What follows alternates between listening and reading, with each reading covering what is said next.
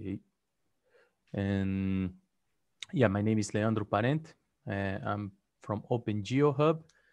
And today I will talk about high performance computing in Python, and focus mostly in the context of the open data science Europe and raster multi-array and raster processing. So I'm online in the Slido link, so you can send questions at any time, because the focus here, it's a hands-on training session, so you can just ask the question, and I will constantly check the Slido to reply and answer the questions. And I also put the link in the chat. Here is the short URL, so you can access the slides. And yeah, I think we are ready to go. Before I start, I would like to say that I'm sorry to not be present in the conference. I had some personal issues that didn't allow me to go. So that's why I'm doing my session remotely. But I hope you all enjoy the conference. And there are many multiples interesting topics and training sessions and talks. So yeah, I've enjoyed the whole week. And let's start. So in this tutorial, basically I prepared a few slides to explain about kind of some conceptual background for processing raster data, but mostly multi-array structures. And so it will be about 20 minutes of this conceptual explanation. And in the last slides of this presentation, you will find a link for a Google Colab, and we can do the hands-on part using this link. So I will do everything with you, execute the code, and explain all the steps. So in this conceptual part, I will be explaining about embarrassing parallel problems, possibilities to optimize raster and processing workflow, some just a bit about the BLAS and LAPACK implementation. So if you work with any kind of array processing, for sure you are using under the hood these libraries. And the last topic is how we can optimize temporal array reductions and numeric operations. So when we talk about embarrassing parallel problems, it's basically a problem that can be divided into completely independent parts. So if you think about it, you can have each part of this problem running in parallel, because of course you don't have any kind of dependence. And in an ideal case, for example, if you think on a raster data, and each pixel, if you want to do some processing just for that pixel, you could have like on the limit, 1 pixel being processed by each core, for example. So in this case, it's idea. Hypothetically, it's possible to scale up all the processing and really split all the parts of the problem in multiple cores and CPUs. And you have some other types of problems. Not all the processing problems are really completely independent. And you also have this nearly embarrassing parallel. So you have a kind of parts of the problems are, you have some dependence. So you need to do some pre-processing, and later you can scale up the processing for multiple slaves, as we can see here in this figure. So the most part of the raster processing, it's a kind of nearly embarrassing problem because you need to organize some uh, pre-processing and post-processing steps to really send, for example, a command and do like a processing in each part of the pixels. So I will show some examples here and how you can understand it with a concrete example. So here you have, this is a time series that we extracted from AVHRR data, so since 82. And for this time series, for example, we applied smoothing filter. So of course you have all this data like organized in mosaics. So for each point of this plot, you have one image. And here I'm illustrating, for example, in the Amazon region, the time series, right? So to really scale up it, you need to, at some point, you need to coordinate the process. So you need to have like a kind of master process that will split parts of these images, like chunks of the data, in different processing parts and send it for the multiple cores. Could be like, for example, if you have just one CPU, you can use all your cores, 8 cores, for example, and each core will process just part of the data. So Brazil, it will be processed by one core, and Europe will be processed by other core.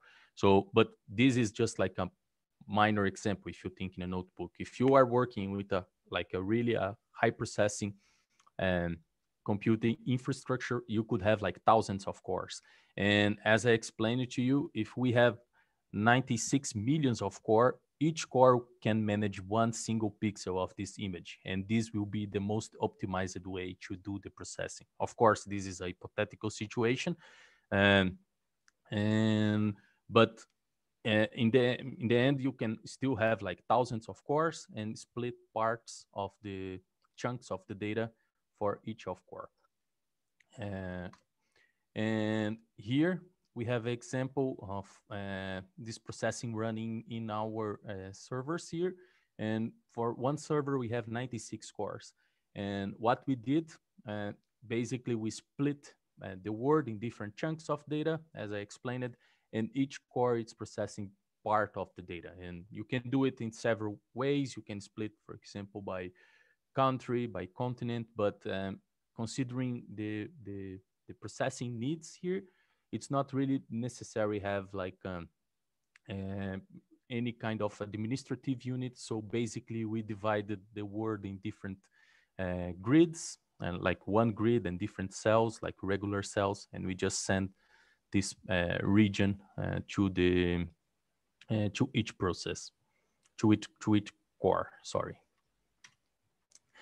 So considering it, of course, if you want to really optimize it, you could, and when I'm saying like optimize it, imagine this processing, like this smoothing filter in the time series. If we want to really speed up it, we could of course use more CPU cores. We are limited for the number of cores in one single machine, right? So for example, here you are seeing 96 cores, and actually in this machine we have two Axion Gold chip with 24 like real cores and hyper thread. So basically it's 48 threads and actually two separate physical CPUs. So in this case, it's really optimized, but of course I cannot put like, it's not possible to insert in one single machine 1,000 cores, like considering these regular processing servers. So if you have like multiple servers and I don't know, 10 servers like that, of course you need to transfer the data through the network. So, and you need to balance it, right? So you could have multiple cores, but you need to considering also the uh, speed to transfer the data and all these aspects.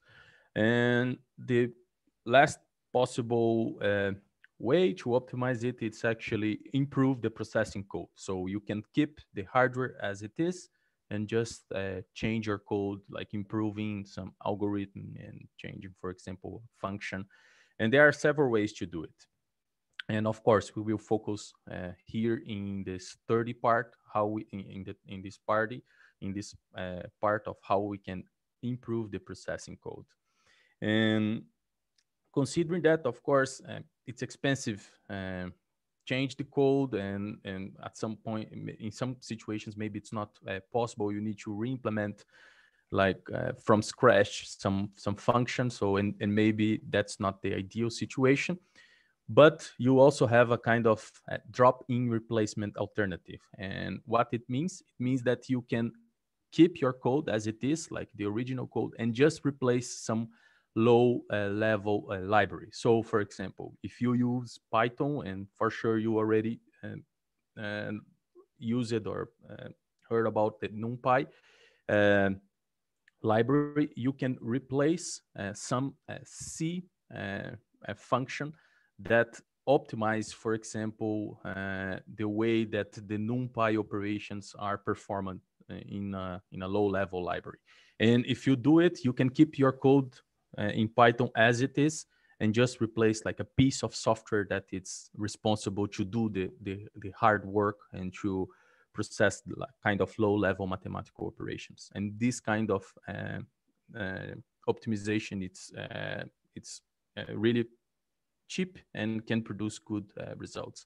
So we call it as drop-in replacement, but of course you can also implement all your code from scratch. And with Python, you can implement parts of the code in C, integrating it with Cython, for example. And this is all a new code implementation. So considering this drop-in replacement, we have basically we have actually several options, but it's important to understand these two libraries. So we have the BLAST. It's basically linear algebra subprograms. It's a C library to provide a set of routines for basic vector and matrix operations. And also we have the LAPAC. It's a linear algebra package. It's a Fortran 90 library, so to solve linear equations. And these two libraries, they are actually pretty standard when you think in a numeric operation. So and these, as I said, these libraries are kind of low-level libraries. So all the like higher level programming languages like R or Python, they use it under the hood. So you can really replace the implementation of these libraries, and you can optimize part of your code. I will show some examples of how to do it. But the important part here is, as these two libraries are pretty standard, they defined some really well-known interface. So you have the same method signatures independent of the implementation. That's the why it works if you change one implementation to another, and you can still execute the same code because everything it's um, uh, tidy by the same method signature. And when I say method signature, it's something like this, like x dot, it's the name of the method. Here are the parameters, and you have like this same signature, but with the different implementations on a C and in Fortran 90. And considering it, here we have some options that you can evaluate. We did it internally, and I will show the result of our benchmark. So you have R and Python, and these are really like high-level libraries, um, programming language frameworks, and inside of this R and Python, there are several libraries that use this LAPAC and BLAS, as I said, considering the same in the common method interface. And you can just replace, for example, the OpenBlast implementation for Intel MKL, and you have the same signature, method signature, and doing it, you can have a better performance. You can also test, for example, the NVIDIA implementation. So, for example, we didn't test it yet, but you have the same uh, method signatures as I explained it, implemented by NVIDIA and compatible with CUDA. So, for example, any kind of operations that you can perform in NumPy, if you use this NVIDIA implementation, they will be automatically uh, parallelized and executed in a GPU. So of course you need to have a GPU to do it, but it's a way to also optimize the processing, but you need to have a hardware here. For the Intel MKL, it's an Intel library, MKL it's math kernel library. You need to have an Intel CPU. The most part of our internal computing is based in Intel, so that's our current that BLAS implementation, BLAS and LaPlace implementation. But you also have other open source implementation, OpenBlast, and AMD. It's trying to develop these two libraries. That also it's also an option, but the last time that I tested it 1 year ago, it broke in the middle of the process. So I will show the results. Okay, so considering that use case that I presented, so this smoothing filter and also kind of gap filling in this in that time series, considering the AV HRR data. We had a code at the time running in R, and as I said, we just replaced these three low-level libraries using the same code. So it's really a drop-in replacement. So without any modification in code, we discovered that in our R code, we discovered that MKL is 3 times faster than OpenBlast for this specific application. Of course, you could have a different application, and maybe the result, maybe no, for sure the result will be different. So the best, the suggestion here, it's really benchmark yourself, your processing, considering what you want to optimize. In our case, we did it because we were deciding about Intel CPU processors and AMD CPU processors. In the end, we have everything running in Intel. You will also find some like blog posts explaining that it's doable and possible run MKL in AMD, but this is just a rack. So you can try to do it, but it's for a production work. It's not.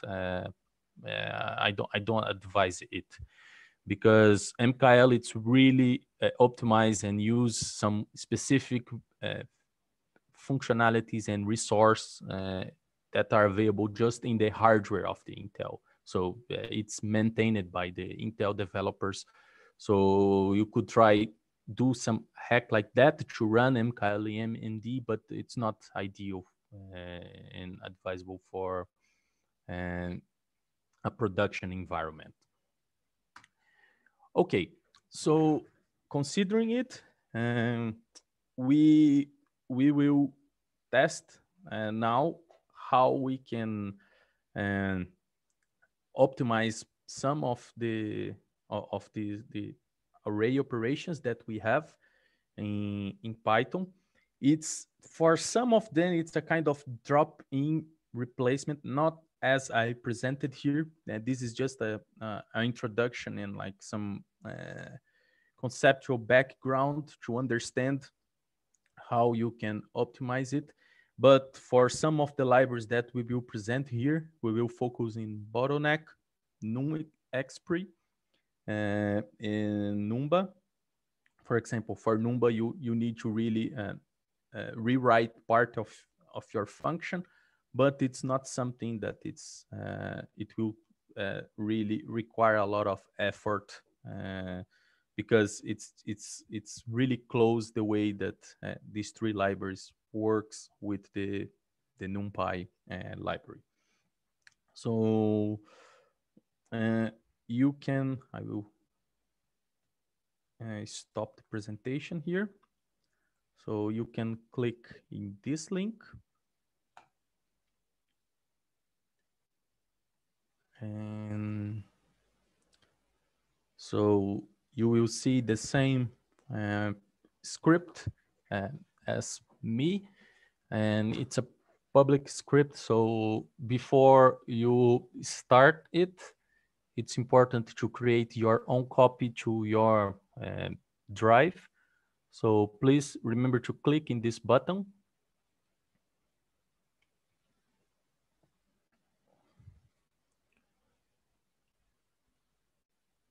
And now I'm working in a copy of the script. And yeah, I hope everyone could access it. So just send a question or let me know if you have any problem. So again, in the last slide of the presentation, you have this link. With this link, you will open a Google Colab with all the code that we will execute during this tutorial. And you can just copy to Drive to have your own copy and execute it in a proper way. Okay, so now in this in your copy of the script, if you scroll down, you see that there are all the cells are like executed, right? So you need to click here, clear all outputs. So now we will have a clean version of all the code that we will test. And again, clear all outputs. And you can click here to start the runtime environment and really execute the code. So again, clear all outputs and just click here to start the runtime. I will increase my font. Okay. So I'm not sure if everyone here is familiar with the Google Colab, but here in the Google Colab, basically you have a kind of small virtual machine. You can see the resources of here. So basically every machine has a kind of space, a specific space in disk and memory. And it's important to explain that we will download some data to here. So and this is a completely empty environment, and every data that you will execute and do the test needs to be downloaded and organized in this environment. So, and if you want to keep or save some of the outputs that we will produce, considering data outputs, you need to download it. Because when you close the Google Colab, everything will be wiped up and deleted. And basically you need to rerun the whole script again to produce the same output. So considering it, this script, it's divided in three main steps. So the first step is we need to install and prepare the environment. So we need to add some libraries that we will use. And I will show to you how to do it. And after the libraries and the environment, we need to prepare the data. So we will access the data that it's available in our spatial temporal asset catalog. So it's basically a public URL where you can access, for example, uh, different raster layers and just clip it using the code that I will provide here and download it for the Google Colab environment. And the last part, it's actually the optimization. So we will execute some multi-array functions considering these three libraries and implement a benchmark. So that's the main, these are the main steps.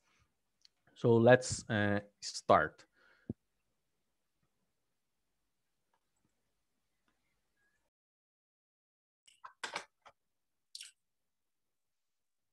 Okay, I'm ready to back. So just checking, are you listening to me? Is everything okay?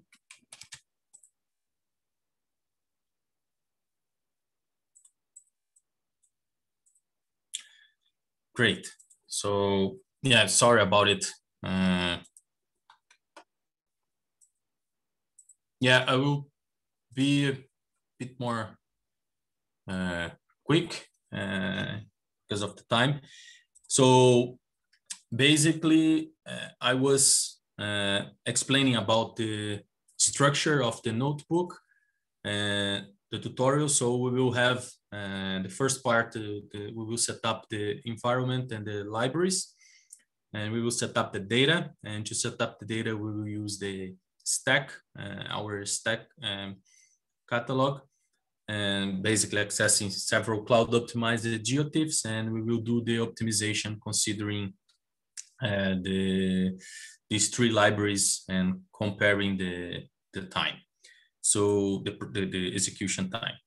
So to set up the libraries in the context of the Open Data Science Europe, we developed a eumap package. If you click here, you can see the package, and basically we have several functions to do gap filling, to access data and implement different parallelization strategies. And in the context of this tutorial, we will access the raster data and save the local rasters using these functions. It's just a helper for to access like multiple raster layers, and it's a wrapper for the rasterio basically. But with one single line, you can access multiple rasters and organize the data. So to do it, you need to install the library like that. And we will also use the IPy leaflet to select some region of interest to download the data. So just execute it, and yeah, it's better if I create a copy as I did. You can start, you can execute this line here. I will just create a new copy to have the same environment as you.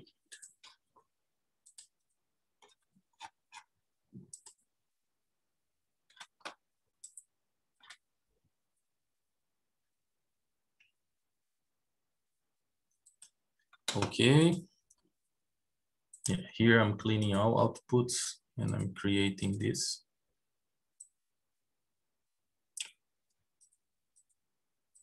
Great. And so here basically we are installing the IPy leaflet, and we are installing also the eumap library. And for the eumap library, we created a specific branch to match the Python dependencies with the Colab. Because in Colab we have some limitations. So basically we modified some of the dependencies. It's important also to mention to you that we also prepared a Python environment to develop like for GIS and geospatial applications. And here you will have like the gdal 3. We are changing the libraries here, but this is just a Docker image that you can use to develop your own applications. And it's really simple. And here we have Jupyter Lab ready to go with gdal, rasterio, all the scikit-learn library and all the machine learned libraries that you possible need.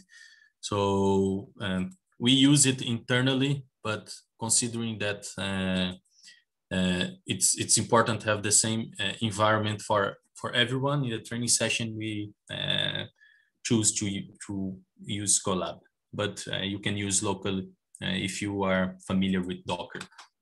So here we have the libraries are installed, so you need to restart the runtime. You will see the next parts of the tutorial. You need to prepare the, we will use this magic cell, time it, just to benchmark and compute the time and the execution time. So you need to update also the IPython version, because Colab has a pretty old IPython version. And yeah, you just need to execute it. And you also need to execute the install this PyStack. So I will open our Open Data Science Europe stack implementation in a second.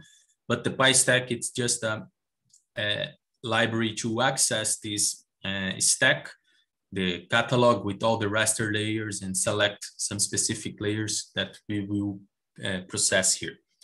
I will restart the environment again. And the last step is just import all the libraries. So this is just a warning because of some dependencies between Colab and eumap, but when you execute these functions here, it's basically, yeah, you shouldn't see any error. So it means that everything is installed and ready to go. So yeah, you install several libraries now, and we can proceed with the data set preparation. So this can take a while, so I will execute now. In the meanwhile, I will explain. So to the data set preparation, as I mentioned to you,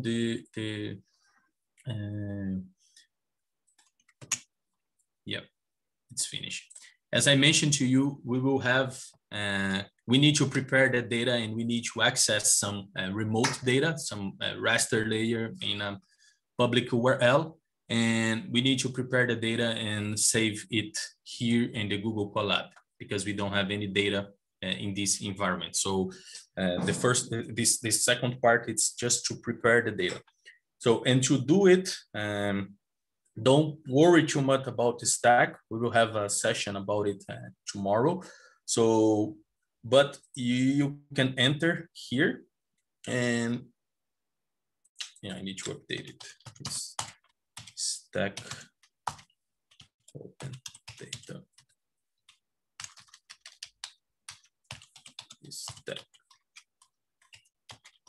open data science group. This one. But if you click here, also you can access directly the stack. So basically, in our stack, it's a spatial temporal asset catalog. We have almost all the layers that we produced in the context of the Open Data Science Europe. And for all these layers, you have metadata, and you can see thumbnail, and here's the metadata. And this is just a browser to access the stack. But most important, when you enter here, you have multiple assets, and you have this URL here. So basically, with this URL, you can access directly from Python or QuantGIS, it doesn't matter. This is a really open and public URL where you can access the data through a cloud optimized GeoTIFF.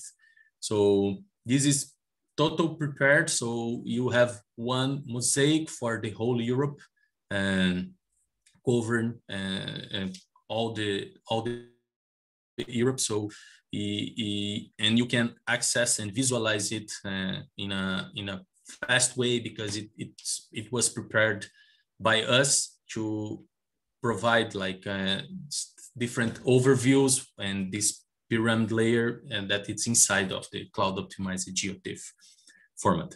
So what we did here, it's basically considering this URL. So this is our stack URL. As I mentioned to you, you have a session about stack and all the concepts tomorrow. So this is just like a really a fast introduction. And let me see just if it, okay, there is a question here. Let's see.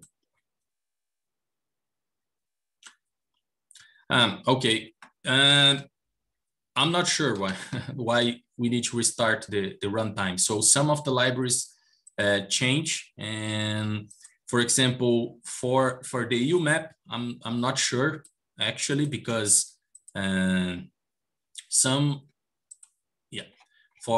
eumap I'm not sure, because maybe some of these libraries use some operation system library, but for the IPython it's necessary, because when you update the IPython, you need to create a new session, because the runtime was started with the old version of IPython. I think it's the version 5. If you click here, you can see some information about the previous version used by IPython. So in this case, it's necessary, but in the case of eumap, I'm not sure specifically why. Okay, so let's continue. And so considering this URL, this is actually the URL to access the stack. As I mentioned to you, this is just a browser. And if you copy this URL, you can see all the layers in a JSON structure following the static standard. And here I basically created access to the catalog, providing this URL, and I'm retrieving all the layers, all the assets that are inside of this collection. So we have the red and NIR band of the Landsat, and we have the percentile 50 and the percentile and 50 also for the NIR. And here we created all the URLs. And so, to create these URLs, basically I accessed all the children's here of this catalog, considering all the assets, considering the red collection. So basically it's the same thing that I entered here and copy all the, of course, it's just a programmatic way to do it. Go here and copy this URL for all the layers, all the periods that I have here. And here you can see the first URL and the last. And if you check this URL, we have a well-defined file name convention with the name of the product, the surface reflectance band, and the reflectance band, spectral reflectance band, and here the date. So it's basically starting in we are calling the winter, but it's actually the first quarterly of 2000 and finishing in 2020. And you have it for the red and the inner. So considering that this is a cloud optimized GeoTIFF covering the whole Europe, you can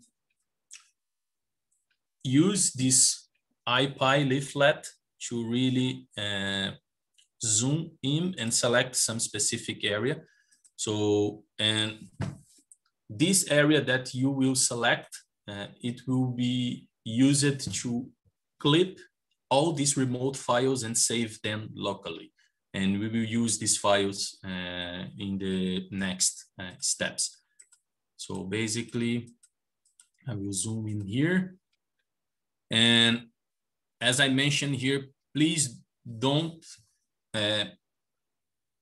insert a large area, because it will take a lot of time. And the idea here is really go to a specific area. This is a web map. You can navigate in any place of the world, and just select like a city, or I don't know, some forest area close to the city. And here I will select Farningen, and basically you just need to click here, draw a rectangle, and draw the region of interest.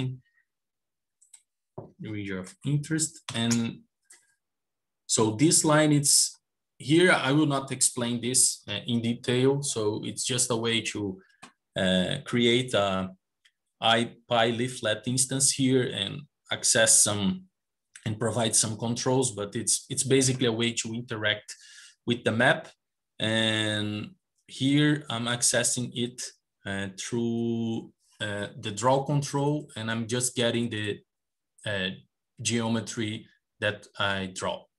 And here I can see the bounds. So, and as it explained it here, I need to convert these bounds to a projection system considering the cloud optimized GeoTIFF.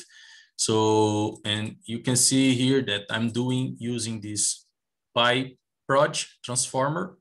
And basically I know that the py-leaflet, it's giving the coordinates in WGS84. And here I'm converting it to the projection system of the first URL. So here I'm just accessing directly with rasterio. So if you use rasterio at some point, you can provide a local file, but you can also provide like a URL. And the URL that I'm providing, it's basically the first one of the red layer, this one. And here I'm converting it. And after this conversion, I'm creating a window object. So if you want to know more about it, you can access this link, but it's basically abstraction in rasterio to access, to provide like a window for a specific raster, considering the dimensions of the raster and the size that you want to access. And here with this window object, basically I'm using the read raster function. I will just execute it. It could take a while. So with this read raster function, this is a eumap library. It's a eumap function that we developed, and basically it's accessing all the red URLs, the first one, not all. Here I'm just limited because of the collab memory limitation, and I'm passing the window. So if you click here, you can access the documentation, but this is a kind of, as I mentioned, it's a helper function to read multiple rasters. So here I'm reading 20 red bands, and so I will just click. I'm accessing 20 red URLs, so different dates, sending this window, and I'm doing it in parallel. And if you do it, you can see that this is the size of my data. So in the space, and here it's the time. So this function is responsible to read each individual files, put it together in a three-dimensional array.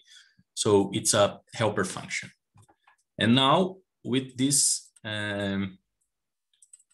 helper function, basically I have a NumPy array, a three-dimensional array, and I can save it directly in the my local environment. In this case, it's the Colab.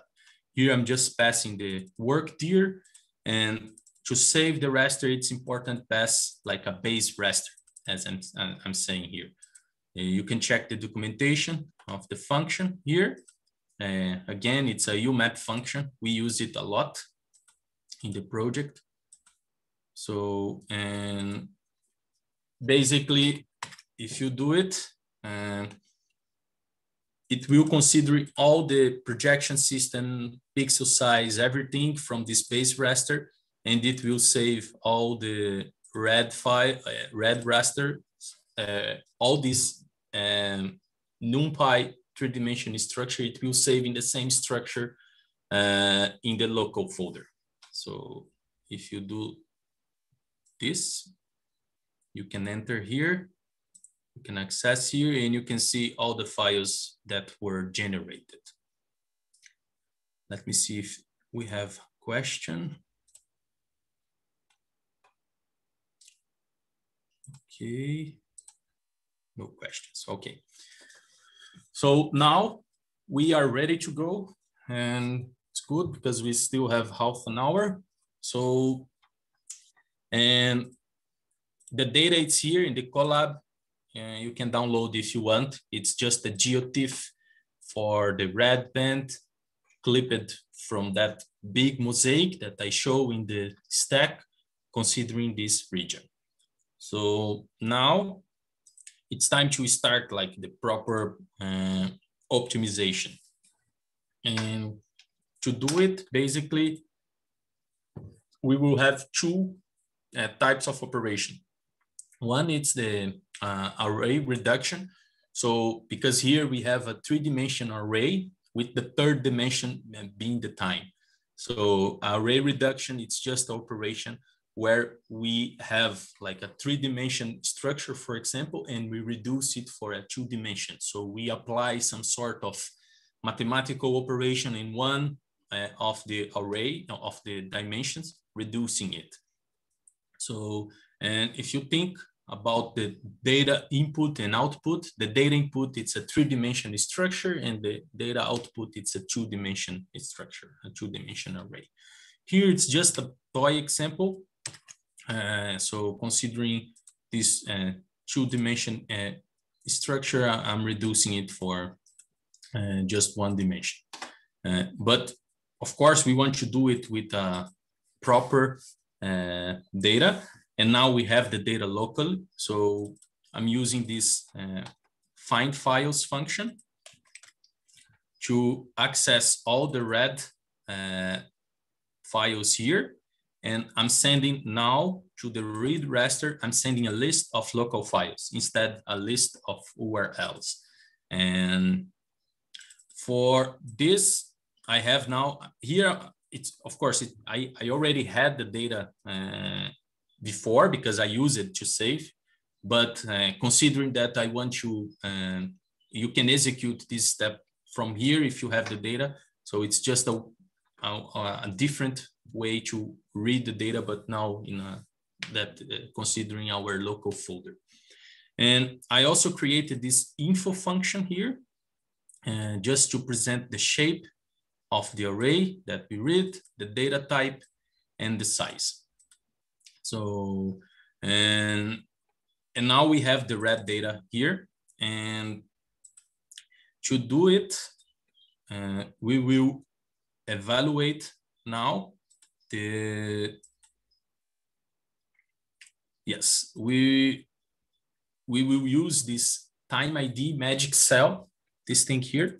If you click, you'll see more documentation, more about the documentation, but it's just, it's a tool, it's a command in of the Jupyter notebook just to benchmark some specific Python function. Basically, it's pretty generic. So the first thing is considering this red data, we have it here. Like it's a small chunk of data, but we have 20 dates. So, and for each year we have 4 images, so it's about 5 years of data. And considering it, we have this three-dimension structure, and we are calculating a median operation in the time dimension. So considering all per pixel, all the pixels, considering a median value, we will reduce and calculate the median considering these 20 observations available. And the output will be a kind of median image for these 5 years of red band that I have.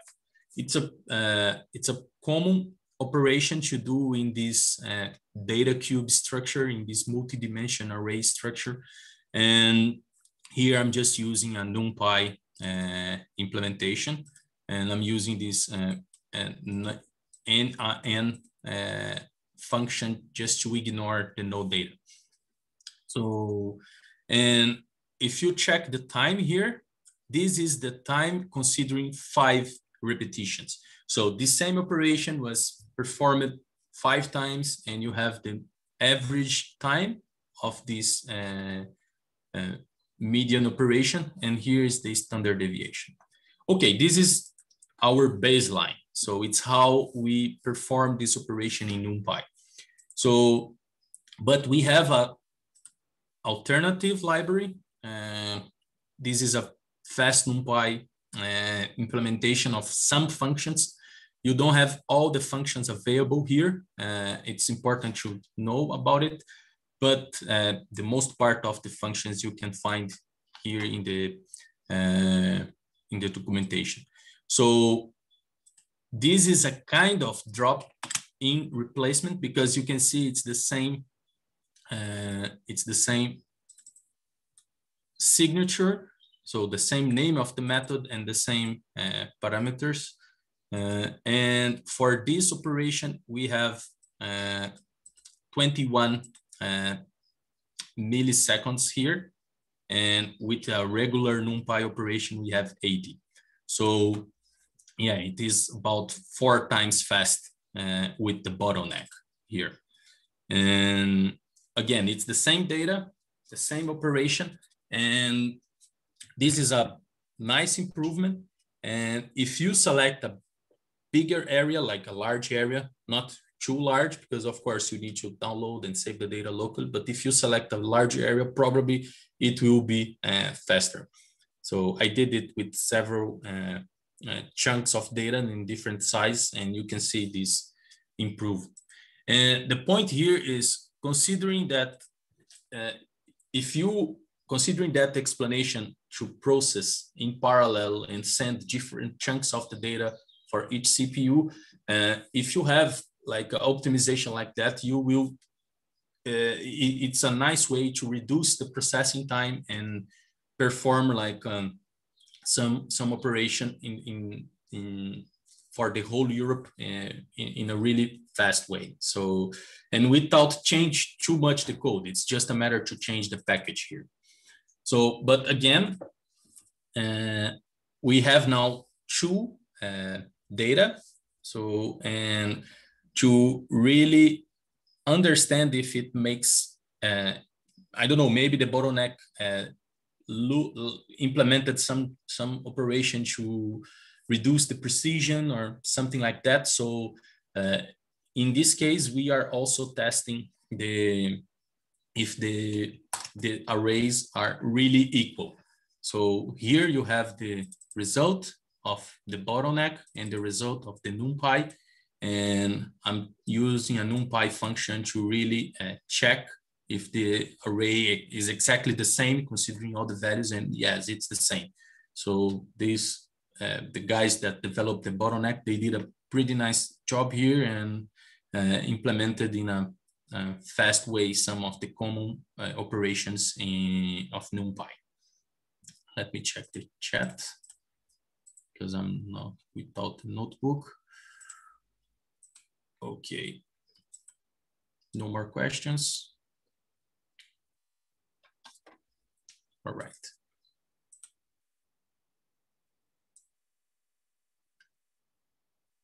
Okay, so let's go ahead. And so we also have a different library called NumPy. It's a more complex, and you have really much more functionalities than bottleneck, and you can check it later. There is a pretty extensive documentation, but for the context of this tutorial, I will basically implement the same operation considering this GIT decorator. So basically it's a way to parallelize different NumPy operations inside of this chunk of the data. So for example, if you're considering this as this number of pixels, internally NumPy split it in parallel, but you need to modify the code to really allow it the execution of this method. So what I did here, I created a function called reduce, and I'm using this decorator with the option of to parallel. But here it's a bit different, and you need to understand that it's an important part that NumPy doesn't, as far as I know, doesn't manage like multi-dimension structure. So in this case, we have a 3-dimension structure, like not multi-dimension, more than 3 dimensions. It's a bit tricky. So what I did here, and that was the way that I found. It's basically I'm changing the dimensions. So I'm combining both spatial dimensions, longitude and latitude, X and Y. I'm combining in one single dimension, like a kind of a big table, right? And the last dimension I'm keeping as the time. So, and basically I'm changing it like that, the shape, I'm changing the shape of the data input. I'm sending to this reduce function, and inside of this reduce function, NumPy will parallelize. So you need to use this p-range function. It will parallelize all the pixels. So it will use all the cores, and they also do it in a really fast way. So they have some internal optimizations also. And here I'm calculating the median. I'm putting this array, and I'm returning the result. So this is a pretty simple function, but for example, if you want to change the operation to use like median instead to, I don't know, sum, average, max, you can just change here and keep the same function. So when you do it, again, it will execute 5 times, and you can see that it's slight slower than the bottleneck. And here it's just to explain that this is the input in a 3-dimension size, and here is the input for NumPy in a 2-dimension size. So the first dimension, it's the longitude and latitude combined. And now, again, you need to check the result, and you can plot it and compare. We already did a comparison here, but it's the same image. And here you have the like the time. So basically the bottleneck is the winner here. But for some reason, NumPy scale is better. So what I'm trying to say, if you had like a bigger portion of data, a larger area here, probably NumPy would be better. I did this test locally and using, for example, 1000 by 1000 a tile, a region of interest with 1000 by 1000 pixels, and NumPy was faster. But maybe it's something in the collab. But what really matters here, it's actually that the both library are faster than the regular implementation of NumPy. And of course, NumPy, it's a bit more tricky. And so, for example, mostly I prefer use bottleneck because it's much more faster to implement and integrate in my workflow.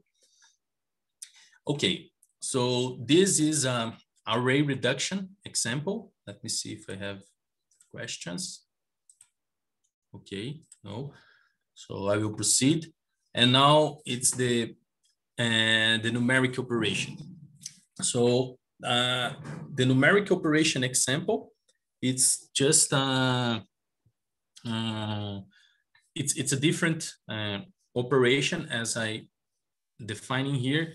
You will provide a two-dimensional array structure. In this book example, but in our case will be three-dimensional, and you will calculate some mathematical operation, numeric operation, and you have the same output. So the data input, it's the same of the data output. So for example, we will use in this tutorial the near and the red band to derive a spectral index, vegetation index, a new one, and we will save the result. So, and here it's just like a toy example of how you can have two data sets and just perform some operation on it and have the output.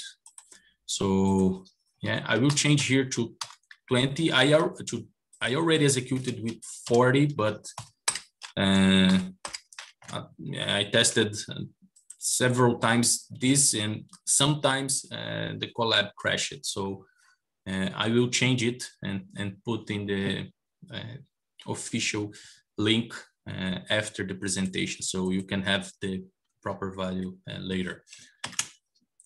So here I'm reading the red data and the NIR data, and we will use these two spectral values, spectral bands, we will use to calculate vegetation index. So there is a pretty new vegetation index that it correlates better with the biomass and has less saturation in the higher values, called near V. So near infrared reflectance of terrestrial vegetation. So if you click here, you can see the publication. And basically I'm using this index. So, and here is the formula. And if you think in a NumPy array structure, you can derive this index in a pretty straightforward way, as we are doing here. And yes, here you have the time, and it's just like some regular and mathematical operations.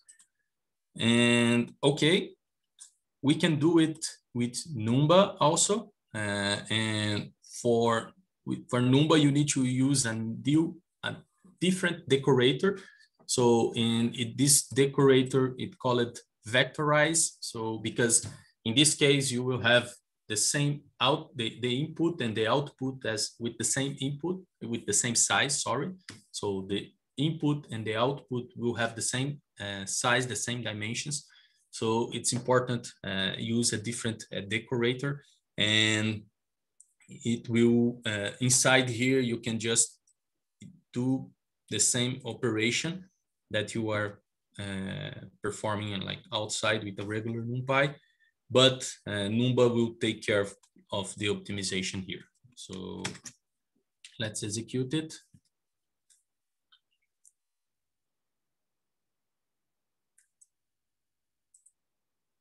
Okay, it's almost 4 times, so same speed up. And now, again, it's really important to check if it's exactly the same data. Otherwise, I don't know, maybe Numba it's doing something and change the precision of your data, but it's not the case here.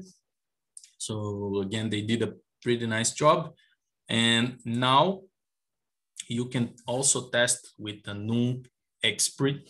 So if you click here, you can see the documentation reference. And yeah, it's a different library and it works in a different way. Basically, it only has one single method. There are other methods, but the main method is the evaluate.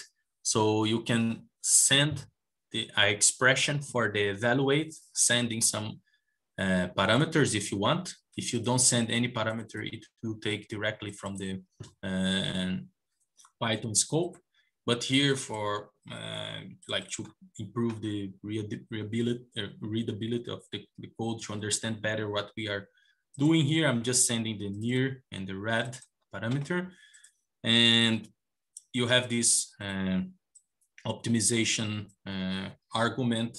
So there's, if you click here, you will see different arguments that you can send to the evaluate.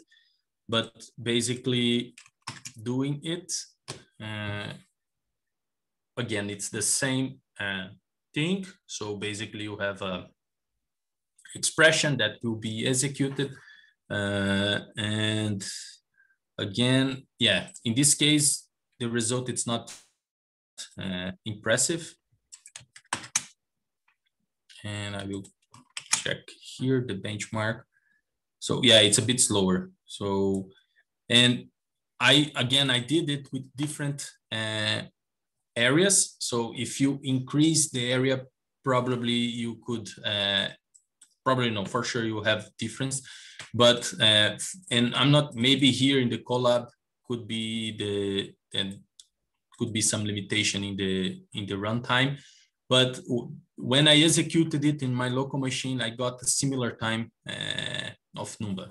So, but yeah, it's important to test. And if you run in your local notebook, probably you have a different result. So, and again, I did the evaluation here, and I checked if the values are exactly the same. And now, yeah, here, and again, everything that we did here, it was for the 20 images. So if you look the output, we are calculating this spectral index for all the layers. So basically, it's not like the first image or the second image. So again, it's a three-dimensional structure, and we are calculating this vegetation index considering the linear and the red band, and deriving a vegetation index for the whole structure. So in this case, it's 20 observations and 5 years. And so I created this helper function here just to plot the data. So, and here you can see the vegetation index for the year 2000. And I think we will have the 2002 because we are accessing just the first 5 years. And so basically this data structure has all the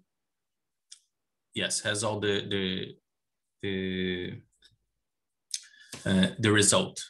And here, so to finish, what we will do is, considering the layers that we calculated this vegetation index, we can save it. And I will use again the save raster function. So we will have a base raster, the output file. I will send the vegetation index structure. Here you can see that it's a three-dimensional structure with 20 dates. I will send the window that we defined. So it's important send the window here because In this case, no, because it's the same dimension. But if you use like a bigger file, like a mosaic for the whole Europe, as we did, it's important to send it. And here I'm writing the files. And now I have the vegetation index. And you can download this file and check locally in the QuantGIS. So yeah, basically we tested all the libraries, and in our case here, the winner for the numeric operation, the winner was Numba. Again, for a Colab environment. If you test in a different environment, considering the hardware could be different. If you change the size of the data input, it could be also different. And for the array reduction, the winner was the bottleneck. And let me check the chat. I hope you still with me. And yeah, that's my last slide. And sorry about the problem with my workstation. We still have some couple of minutes to questions and comments, and thank you for your attention.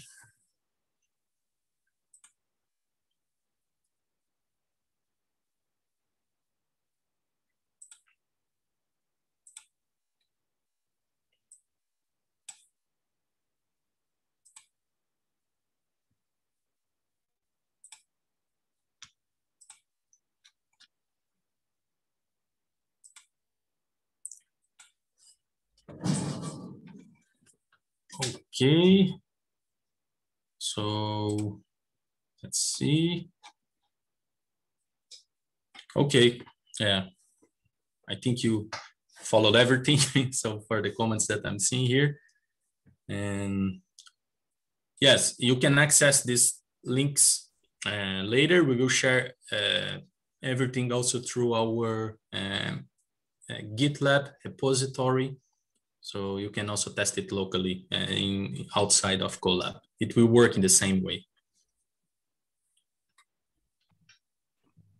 Okay, thank you very much for your presentation. We have now a coffee break and we are looking forward for your next part of the presentation. So thank you. Okay, thank you.